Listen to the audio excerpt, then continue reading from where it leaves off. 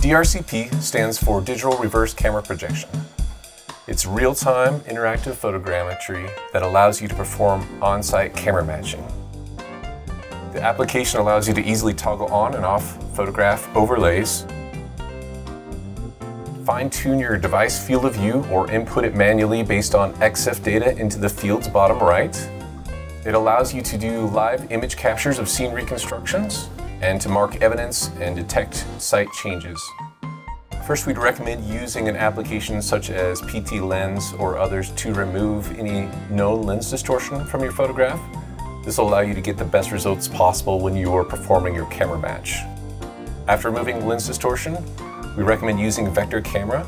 Vector Camera allows you to create an outlined version of the historical photograph, similar to a coloring book.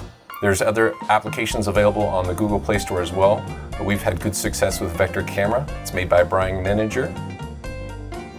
In the Vector Camera, you can load in your images through your gallery, select the image that you're wanting to create an outline version of, and then choose the artistic color palette on the bottom left.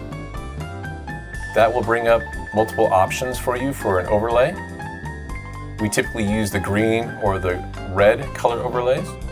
Once that's selected, if you choose the share button on the bottom left, this will actually export the image to your device, and you don't need to save that image. It'll just save it automatically, so you don't actually have to share it. Just click somewhere on your screen to get past the sharing.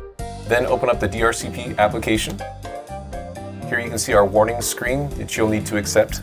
These are just general common sense warnings. You're given the option to reset or restore. If you restore, it's any previous images that you've loaded from the last session.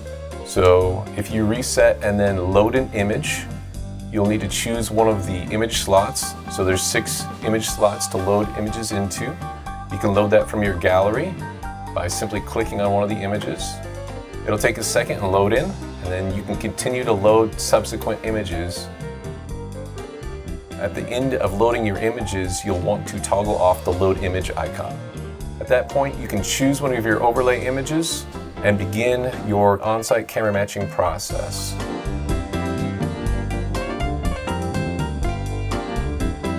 Clicking on that image will toggle between your live view and your image overlay, while clicking on the eye icon to the right will toggle the amount of opacity for your overlay. You can also hide the entire icon menu system by clicking on the arrows top right. So the DRCP app allows users to recreate the precise location of historical photographs, save image overlays of the historical photograph on top of the device live camera view, inspect for site changes since the time the historical photograph was taken, and solve for the location of objects located within the historical photographs. You can also solve for vehicle damage and damage amounts on different objects, and then document your on-site photogrammetry solutions, including any references that you've placed at historical locations.